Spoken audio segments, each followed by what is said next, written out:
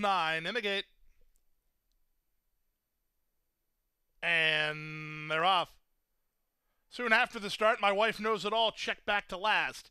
In the middle, Spirit of Victory, one of the first into stride. Revolue gets started in the green blinkers. Between that duo is Siljim, but holding the inside. Red Hot Spark with Must Have Been Love on the march. Must Have Been Love to the top to the 4-turn run. Revolue is second. Out in the middle is Our Fortune Cookie into third. Red Hot Spark saves ground fourth. In between horses, Spirit of Victory is now fifth. And at the rail, 3-run Bolt. Trying to get started is Siljim, a length and a half better than My Wife Knows It All. Out the back here is Baby Luck.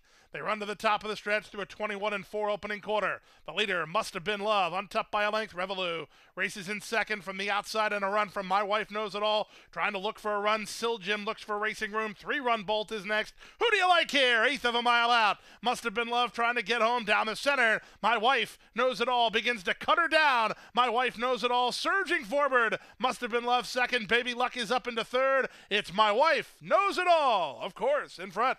Second is Must Have Been Love up third.